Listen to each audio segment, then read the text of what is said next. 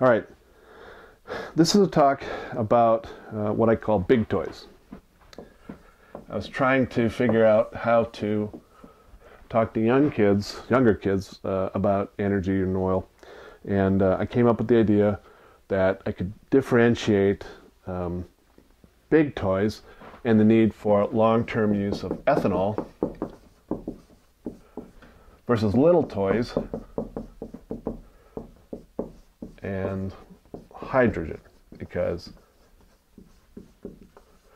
this is the word that you'll see in the press, and you'll see trials by General Motors of hydrogen cars, and we'll all hear that hydrogen is the solution to gasoline, and I wanted to similarly say, in the long run, when we're really out of all oil, that ethanol has the power to power the big toys. So I wanted to. These are two different categories, making the point that hydrogen does not have anywhere near the power of ethanol and diesel fuel, which powers trucks, trains, ships, and then also planes.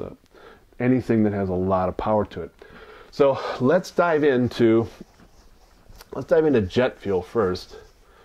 And what we'll do is we'll start with our favorite 85 million barrel number. And we know that 15% of a barrel of oil goes into jet fuel. There are 42 gallons of gallons in a barrel, and 15% of that is 6 gallons. So you have 6 gallons in a barrel, gallons of jet fuel in a barrel, and that comes to about 500 million gallons of jet fuel per day. Now, I've been looking on the internet to try to find the total number of passenger planes, and it looks like it bounces between 11,000 and 19,000. So I'm just going to say 15,000 jets.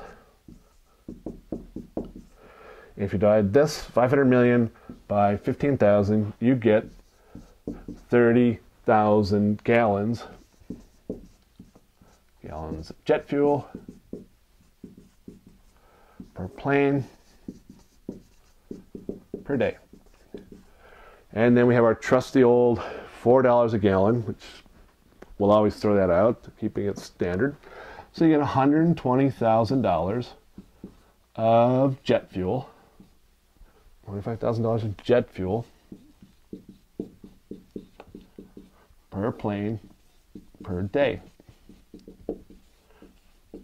It means every plane that you see in the skies, on the tarmac, anywhere you see a plane, it's using $1,800,000 a day. Every one of them. $1,800,000 a day. The gas bills or the jet fuel bills to the airlines must be amazing. I think I'm going to have to do a calculation on that, but $1,800,000 per plane. Another interesting statistic, you take a 747, it has a carrying capacity of 60,000 gallons of jet fuel. Back to our $4 a gallon number.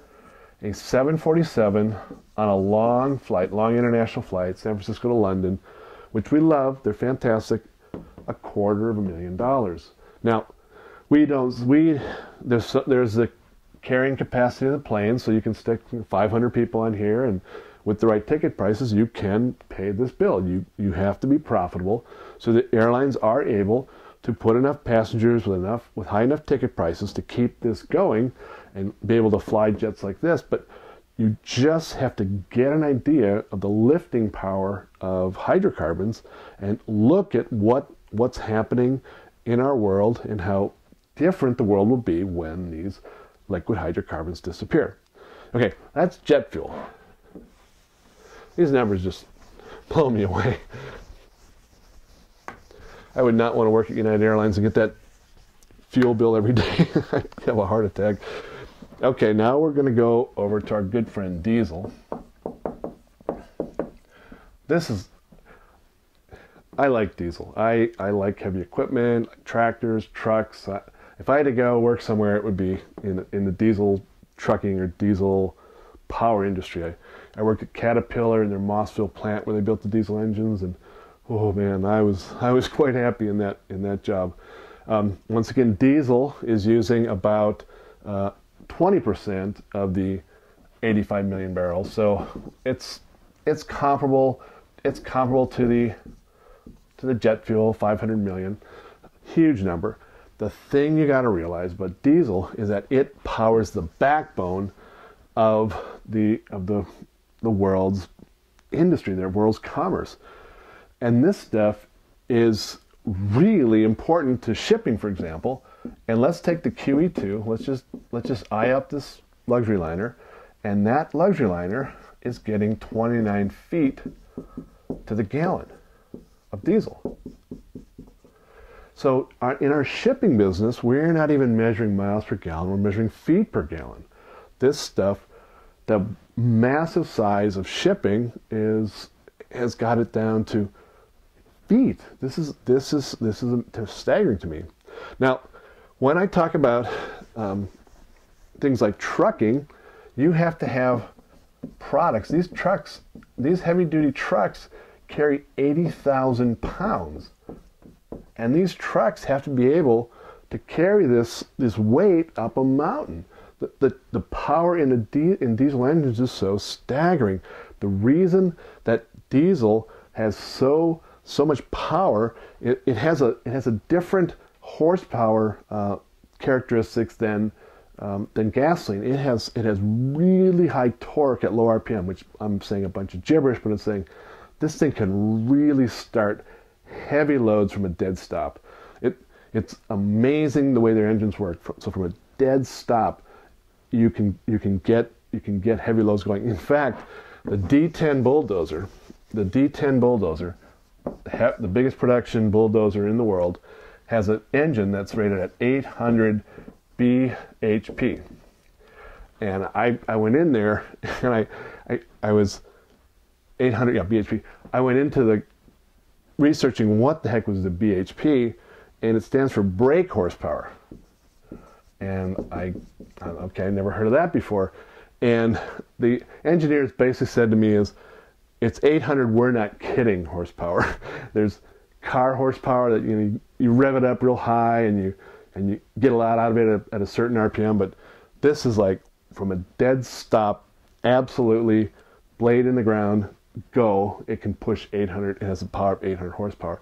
This stuff is how you can get huge power in a small space. It's designed for heavy duty, constant usage, trucks running millions of miles a year, and we cannot have anything run without this. This is the guy that scares me the most. This is why I'm in love with ethanol, because it's the only thing that has any power, anything similar to diesel.